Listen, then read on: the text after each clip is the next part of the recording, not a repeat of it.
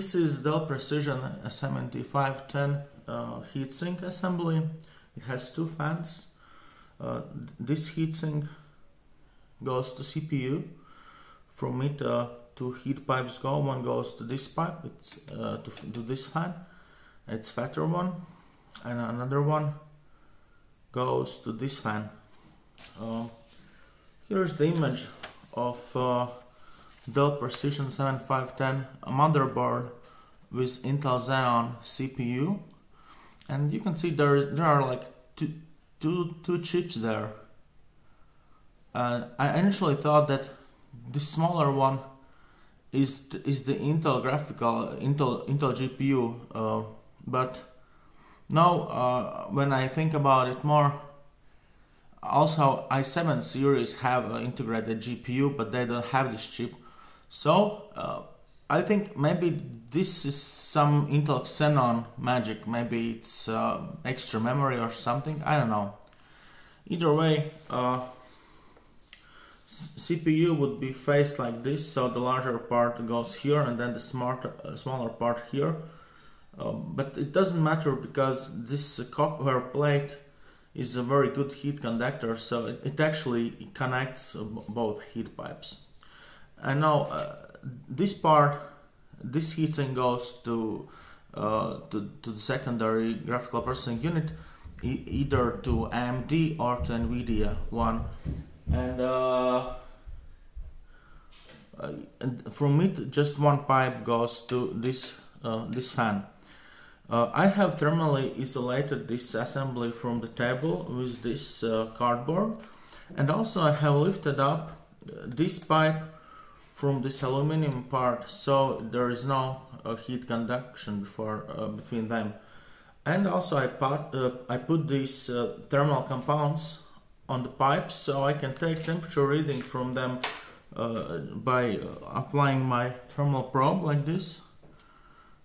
So it gets a better thermal conductivity.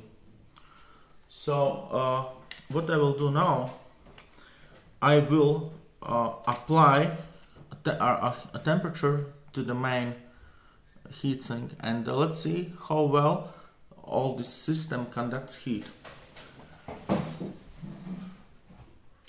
I will use this metal cup as a source for heat, and the hot water boiling will be providing heat to entire system, and we will be able to measure how quickly heat travels to different parts of this solution. So a bit of thermal compound,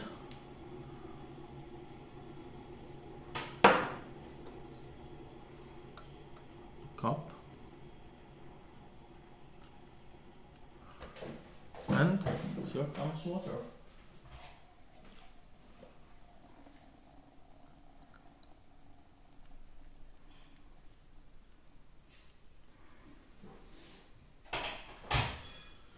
So let's take temperature readings now. First here 26 degrees. Now here 30 degrees. Here,